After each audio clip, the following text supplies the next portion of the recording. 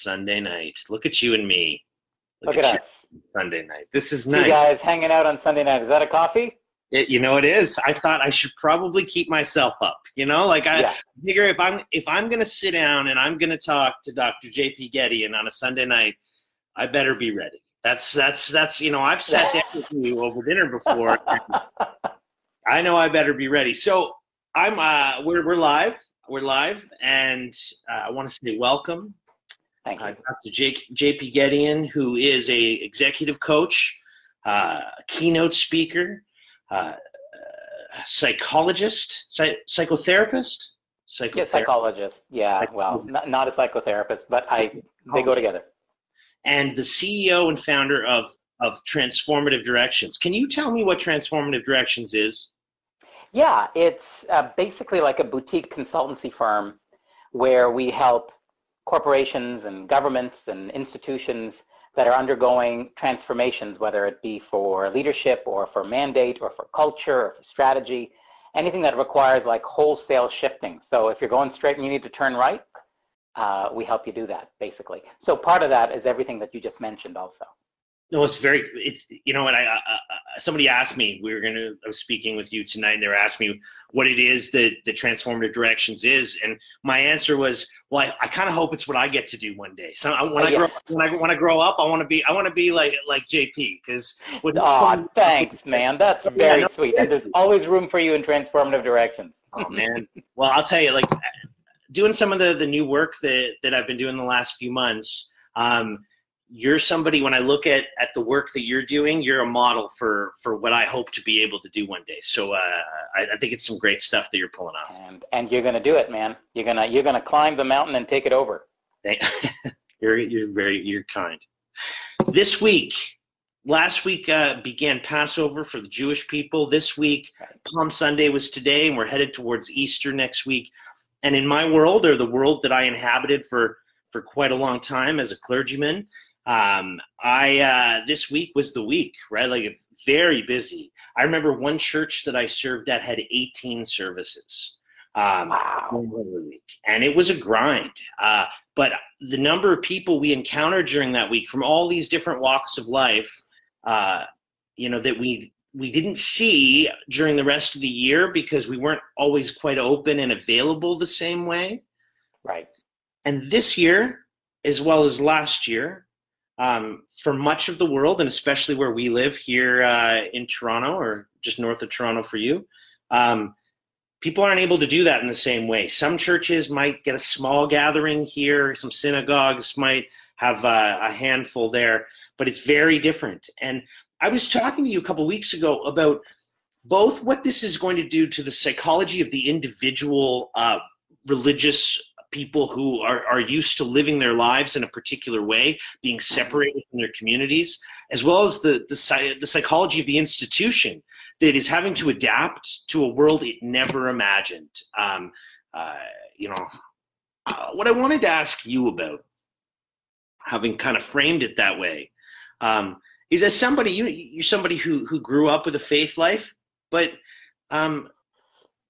what do you think it's really doing to folks to not be able to connect and gather and be spiritually nourished and fed the way they have for most of their lives, and for most of the way these communities have functioned?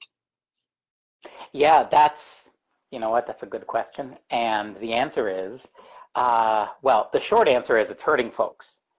I can tell you that when I'm working with my clients, although I'm not working with them in religious contexts, I'm working with them in corporate contexts. Yeah. What I notice more and more is that there's this rising, well, I'm not sure it's rising, it's been rising forever, but now it's coming to a head, culture of individualism going on, where it's all on me and it's all about me, and it's basically all on me. And the whole notion of us isn't in the room. The notion of community isn't in the room. The notion of community of practice is just words. The notion of community of safety, never mind beloved community. Oh, please, we're way beyond that. And there's a sense of aloneness. I don't want to say loneliness as much as aloneness, where there's loneliness and aloneness. Well, there's a sense about loneliness of just wanting other people around because I want company and I want companionship. But there's this, you can be in company and still alone, right? Yes. Still separated, still insulated. And I'm seeing that more and more and more with my clients. As a matter of fact, I just finished working with a huge client just this week. I didn't finish working with him. I'm in the middle of it. And I had to advocate 3-4 times for various groups to get together and form a community of practice where they will meet literally weekly and talk to each other and create a space of psychological safety so they can share what's going on and find strength in each other. Well, that sounds a lot like what you're just talking about. Yeah. And the fact that it's disappearing, and I think it's disappearing for a number of reasons. The whole individualism that has built itself into the Western culture is just rising. And the interlinkages, we've forgotten what it means to be us. It's forgotten what it means to be we. We've forgotten the strength we get from just being together. We've forgotten the net we create from being connected. We forget the integration and the openness and the learning and the development that we can get, and never mind the fulfillment and the joy and the laughter and the inspiration. It's all done now by appointment and for short bursts of time, and a lot of people just kind of do it a little bit, then you're encroaching on my time, it's time for me to go home. And I notice the effects. I notice the effects in people's outlooks. I notice it in people's demeanor, in their wisdom, in their reasoning, and in just their capacity to deal resiliently with some of the crap that we have to live through today. I mean, the pandemic that's a punch in the face. It is, and the rise in both loneliness and aloneness, frankly, I see it everywhere. In all aspects of coaching, and I'm hearing about it a lot I have some clergy coaching clients, so taking care of communities and trying to find ways I have a client who's a priest at a new church, and for the last 8 months he hasn't been able to visit any of the people he's pastorally connected to. He's done a lot of phone calls. He's done a lot of video chats, but trying to make a real life connection when we're living in an exclusively digital world. What do you see in your professional life? I know you've moved a lot of your business online. You're doing a lot of online coaching now. Has it changed the nature of relationships? Has it changed the nature of relationships? I think people worry that it's changed the nature of relationships. And for my coaching business, I do meet a lot of people just like this. This is how we talk. Yeah. And I've had to learn to read the cues in a different way. I've had to look for, body cues and reactions in a way that's a little bit more intentional, because when you're in the room, you can kind of feel it in the air. But what I found is that a lot of people are saying to me when we're working together, so I have a team, I don't know how to connect to my team. Like, I'm on Zoom calls all day long, and I'm worried that we're not connecting, and I'm worried that the culture that we've built is going to fall apart, and how do I do that? And it's an interesting question, because the answer is actually really kind of simple. It's, if you are away from your loved ones, from your children, from your partner, from whomever is important to you for a length of time, what would you do? Well, they're like, well, I would call them, and I would send them things, and I would write them stuff. So what's the difference? So you know the answer. But again, back to the disjointed individual world we live in, it doesn't occur to them that the same things that work in one context can work in another context. So I think the challenge that this world has brought us is not so much I got to do something different, but I think I got to get down to the root and integrate everything that I know works and start doing those things with people I didn't used to do it with. I think the thing I continue to see in this pandemic world is that things have been, the temperature's been turned up in different places, where you'll have the best of humanity is being shown in lots of ways, and the commitment to taking care of people. I have a number of friends and relatives who are nurses, and what they give back to their communities right now is beautiful. Absolutely. I think it also can magnify, the worst of us, as I hear more and more stories, of people being trapped in situations that they can't make their way out of. Hmm. Um, Hmm. as people are trying to figure out a new way of being, and you're working with people online, um, do you see do you see a future for communal gatherings, whether it is church gatherings or corporate gatherings, to continue to go in this way, which is not a always a real flesh and blood situation? Do you see us being able to continue to function this way, with this much of a digital world, or do you think over time that this just starts to break down on us? Yeah, I think it starts to break down. I think we need each other. I think we need to be in rooms together. I think we need to embrace each other and shake each other's hands and have a martini and laugh and, all that kind of stuff across the same table. I think, the human brain has evolved over millennia to have, social functions and social centers to connect literally. And although computer mediated connection might help, it's actually nothing in comparison to in-person connection and how our brain fires for that. So I think we are physically wired to be together. And one way or another, that's got to come back somehow. Now, I don't think that we're going back to 2019, though. So I don't necessarily think that the workplace is going to go back to everybody goes to work every day and, everybody has a desk and all that kind of stuff. I think there's an opportunity for industry to move more virtual such that the work is no longer 9 to 5. Like the work is project based. It has to get done by Thursday at 3. And people are handing things off to one another in a virtual format, which would actually allow for greater integration Yeah. of both sides of our lives. So if I have a dentist appointment, I can go. If my little one is sick, I'll go get them from school, bring them home, take care of them. I'll just do work tonight, as long as I'm getting things done by Thursday, as opposed to this 9 to 5 kind of an approach. Now, if we did that, that would open the door to being able to connect with each other more on a human level when we do talk like this, or on the phone, or go and meet for a coffee, or whatever it is. I think that's likely to be the future if Yeah. it's done right, right? If it's not done right, all that'll happen is you'll end up with a bunch of people who only see each other over Zoom.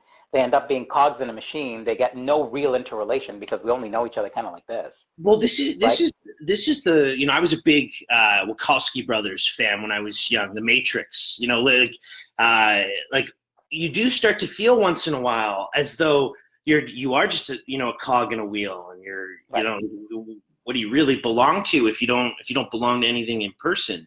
right. Um, and I've been talking to different people, over the last number of weeks, and some of the commonalities I see are people who are like big gym rats. They're the folks who love going to the gym, spending time working out.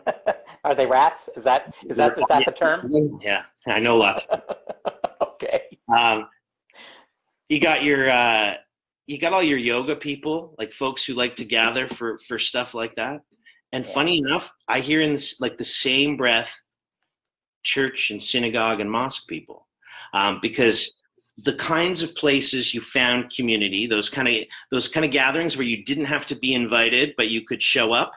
You might have to Right. pay a fee if it's a gym membership, or maybe not, or maybe not at a church, but those kind of things. And um, I think that the absence of that for such a long time, and the digitization of everything, is going to make some of these institutions and clubs and things like that, quite unrecognizable a few years from now. Likely. Because uh, I everything I'm hearing, uh, is that even in the big urban centers like Toronto, it's going to be a long time. Like even on the other side of what it'll be like for rural Ontario, big mass gatherings. People who I knew were planning for their weddings for late 2021, early 2022 are just changing their plans entirely. Yeah, Uh, into the summer now. Yeah. yeah. I did exactly what I knew I would do when I started talking to you. I got down a rabbit hole on something that I found interesting because when I talk to you, I always want to ask more questions. So I'm going to bring myself back for a second, All um, right. just to where the questions were. 'Cause what I wanted to ask you a little bit about is somebody who's a coach and a speaker, somebody who is running a leadership and a transformative leadership training way about your business. You're also somebody who grew up in a religious upbringing. You're somebody Yes. who, and I know you a little bit, so I know that it was very in your life, right? Like it was right in your face. Mm-hmm. And your faith has changed and transformed in different ways over the years. But I wanted to hear how, as a man who grew up with a pretty significant faith life, what is it like to wield in the world of psychology, as someone who comes from that particular background, on top of a theological one? Because having talked to you, I know you can dance in those circles as well. What's it like? I find that if you hang out and think about them long enough and don't get wrapped up in the traditional boundaries that are set down on them by the orthodoxy, whether it be the psychological orthodoxy or the religious orthodoxy, you start to find that they talk to one another. You start to find that they inform one another, and one highlights and illuminates the truths of the other, and back and forth. And you start to find a degree of, I think, unity is the word, in multiple discourses. So, I mean, in transformative stuff, I have to talk to multiple discourses all the time. So I'm constantly reading things in various sciences, not just psychology, as well, sociology and education and philosophy and biology and chemistry and physics. Like I kind of read a little bit of everything that comes my way, a lot of history stuff, as well as things that might be belief systems oriented, whether they're theological or just, you know, the mechanics of how people believe. And so I'm lucky that I get to see all that. But when you start to read all that, you really get to see that there is a bit of a unity in the universe, that there are patterns in one discipline that highlight or shed light on patterns in another. And what you know to be true over here highlights something that is true over there, even if you didn't happen to know that to be true until you start drawing bridges. So I find that the intersection is really enriching, actually. But it's only enriching to people who are not dug into the ground such that they feel they have to defend one over the others. It has to be a defenseless, open, investigative, exploratory, even a spiritual process to just really see what the world might have to offer, as opposed to trying to impose on the world what I think it needs to be. I got to get you come talk to a few more churches about that. That's that makes a lot of sense to me. I'll tell you. I will tell you that makes a lot of sense to me. You at one point you were telling me about it. I'd love you to share a little bit about this, because as a part of a church context at one point, you had done some work at setting up some lay counseling programs. Could you? I did. I have a lot of folks in my network who function in church circles, and this is kind of one of those kind of the holy grail things that people talk about, like setting up a lay counseling program in your church. Because if you can pull that off in a church or synagogue context where the people are taking care of other people, like I am my brother's keeper kind of thing, and you have opportunities for professional counseling kind of more at the core. Tell me about what you guys did, because it's the holy grail. So we ended up creating a program, and we pulled from other already existing programs. So we sort of riffed on stuff that was already out there from various places to create a program that was lay counseling. So people who would go out into the community and take care of people. So people who were distressed, but maybe not so distressed that they immediately needed professional help, or they couldn't afford it, or they were lonely, or whatever the reasons are that people could help people. So the community we put together, there were interviews at the start, just talking to people and finding out why they want to be there, what it is that they're looking to do. And we created like this little hub. And it was a hub of like, I don't know, 20 people. right? It was just a small little hub.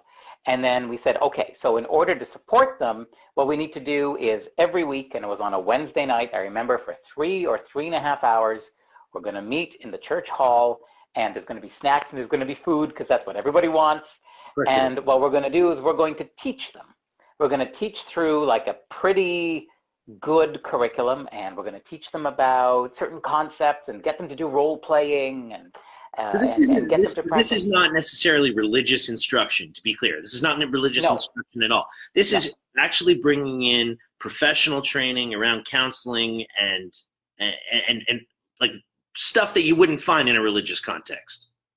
Well, I mean, yes. I mean, I suppose if you're in pastoral counseling, you talk about it all the time, but it was those kinds of, it was actual counseling approaches. So we didn't get into the heavy duty psychological kind of stuff around, you know, psychopathology and this kind of stuff. But we got into things around acceptance and self-responsibility and grace and naturalness and innocence and reciprocity and, you know, ordinariness and creativity and environmental nurturance and play and humor. Like we had like all of these sort of chapters, like modules, and we would talk about them, and we would, you know, we would inform them biblically because this was done for church. But we could also inform them, you know, we could have done it through any of the holy books, you know, like tell us, because these are very universal. So we can inform it to show that this is really spiritual as well as it is psychological.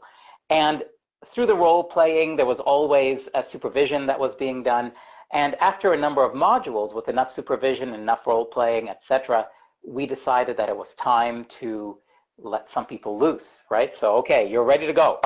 And, you know, the word was put out there. If you just want someone to sit with you, if you just want someone to talk to you, like it was never advertised as lay counseling. Sure. It was just, look, if you need a companion, if you need, you know, a sounding board, we got people who are happy to meet you and do that. So people started calling in, and we started sending our folks out.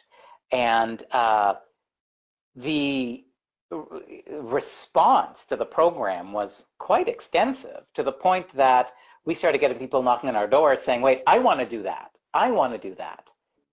And so we started growing and growing, and then we had multiple cohorts. And by the time it was at its apex, we had 300 people. Am I saying that right? Yes, 300 people showing up on Wednesday nights to learn how to do this. It's basically a conference every Wednesday night. Well, and it's not just wonderful for the people who were, the receiving end of the ministry, the folks who are getting visited, but the formation and professional skills that are being given to members of the community that can then also be transferable out into their professional lives, right? Like in true edification and opportunity and community building. It sounds, I'll tell you, if there are people in my network who are interested in what you did, I hope they reach out to you, JP, because sounds like you did some good stuff there. I think. Well, you know what? Let them reach out, and then you and I can put something together. You know what? You and I would do a hell of a workshop together, wouldn't we? We definitely would. That would be. Can we do a couple rapid fire questions? Rapid fire? Oh, okay. So I'm on the spot. Okay, go ahead. Cool. So I've got a couple for you. So let's start it off with Marvel or DC Comics. Oh, you're killing me. I think I got to do DC. Oh man, Superman. I know. I was raised with him, man. What can you say?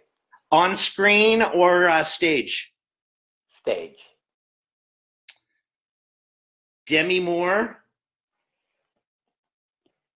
Oh, and I forgot the other person I was going to say. So we're going to skip it because I totally forgot who I was going to say. Well, then definitely Demi Moore. Demi Moore. If it's Demi Moore or nothing. Psychology or theology at the dinner table? Psychology or theology? Oh. You're killing me with that one. I think you're killing me on that one. See, like that's the toughest question. Probably because they're the same thing to me. Oh. I think I have to say first. Oh, Well, right now it's more psychology at the dinner table, so I'm going to go with that. I got teenagers. I thought perhaps that it was because your lovely wife, my good friend Courtney, Yes, is in the midst of her psychology degree. So I would it is. imagine it gets put on the table regularly. Let me put it this way. Psychology at the dinner table, but storytelling always. Love that. I love that. That we'll end rapid fire with that. I like that. Oh, yeah. Okay. Hey, so I think of you as a real Renaissance man, brother. You are able to Thanks, man. converse and live in a lot of different worlds, which is something I think is really cool. But one of the things that I'd love you to share, because it's I know it's a big passion for you, is the work you do in the theater, and you function in a whole bunch of different ways. I'm going to tell us about your last project and maybe what your next project might be. Well, I can't tell you what the next one is yet because it's secret, but I can tell you where we're going. But when the day comes, listen, I'll tell you what, when the day comes where there's going to be a big announcement, you and I can do another one of these. We'll announce it right on the show. I'm going to hold you to that. You Okay. know me well. You know Yeah, I yeah, will. yeah. It's going to happen. So, yeah, I mean, theater is theater and art. Theater, music is a big part of my life. It's in my bullseye, literally. It resonates with my soul, right? And so part of what I'm doing, I've always dabbled a little bit in the arts. 25 years ago, I was doing it professionally, and I was doing it here, and I went to New York, and I did the whole thing. And then I decided to move in another direction for a bunch of reasons. So now I'm in a place in life where I'm kind of looking at the second half of my career, right? I'm kind of thinking, what do I want to do with the second half of my career? Do I want to keep doing what I'm doing, or do I want to add something on? Like, do I want to have a passion project? So I decided a passion project is good. So I am now one of two executive producers for an up-and-coming theater company that's going to hit Toronto in the fall of 2022. We are currently planning, we got our seed money in, so we're on the road. We're planning a big extravaganza downtown Toronto. Can't tell you who it is yet or what it is yet, but you're gonna love it. And the hope is not just to do one show, but to create a theater company that will then do, first of all, annual shows, but also have other tentacles and start doing things within, the festival world and the orchestra and music world and the concert world. And the reason is that I kind of got frustrated. Like one of the things that COVID did for me is it really made me kind of look in the mirror and say, okay, what do I really want to do, right? Which I think everyone has done that. And again, I heard a voice that said, yeah, but you really like the arts. So, true to the dogma of don't close the door, go with it, I'm doing that. But also, I got a little frustrated that I didn't think there was enough art that had a truly Canadian voice. As I don't know, like there used to be a lot. Back 20 years ago, it was everywhere. Like, we were known as like Broadway North, and we were like a hotbed of creativity and innovation and new shows, and our shows would start here and go to Broadway, and it was a thing. And then all that kind of died away for a bunch of reasons. And since then, we've kind of had the same couple of things going on, none of which are in the city. We've had, the Mirvish subscription series that tends to be mostly road shows from the US. And then you've got Stratford and you've got Shaw, and they're far away. And so I got a little frustrated thinking to myself, maybe there's an opportunity to allow Canadian artists to, again, in a really powerful, public way, like big, obvious way, speak their voice and flex their muscle and show their beauty and inspire and maybe kick up a bit of an artistic renaissance where, if we do it really well, maybe somebody else will pop up and say, yeah, well, we're going to compete with you. Well, that's great, because now two of us are going to do it really well, right? And then we'll just keep that world kind of juggling until we get to a place where our spirit is alive again. Like, how great would that be? So we're kind of working on it. That's what we're trying to create. It sounds like you're ready to lead us into the roaring 20s, man. Because I feel like there is going to be a resurgence of art and culture on the other side of this pandemic, because I know so many actors and people involved in the theater world, people involved in the artisan world that are out of work right now, right? Like Yeah. because, but I also know that in every era where we've gone through war or famine or pandemic, some of the great books have been written out of those eras. So some of the great plays. So I'm looking forward to seeing what's on the other side of this in so many ways. And I imagine people who are listening and hearing what you're talking about are, if they don't get excited about you getting excited, like I've been around you when you're getting excited, and I just watched you right now. So there's a lot of passion there. Yeah, I get really excited about that. Really, really. JP, it's been really good to talk to you, brother. Thank you for taking the time to come on and share some of this. We kind of jumped from a few different places. But I know for a lot of people listening, I've talked to a lot of folks, not just church people, but as folks who are missing community right now. And the thing that they've commented on is some of these kind of like public conversations about things just reminds people that people are thinking about lots of stuff. And if they see familiar faces, it's nice too. Thinking about your family this week, some of the folks you can and can't gather with pandemic stuff, but happy Easter to you next week, and thank you. It's been good to have you here. And to you, my friend. To you, my friend, I hope it's a blessed weekend at least, and I really hope it's the start of the new year, so to speak. Definitely. You take care, man. Talk soon. You be well. Thanks. Take care, buddy.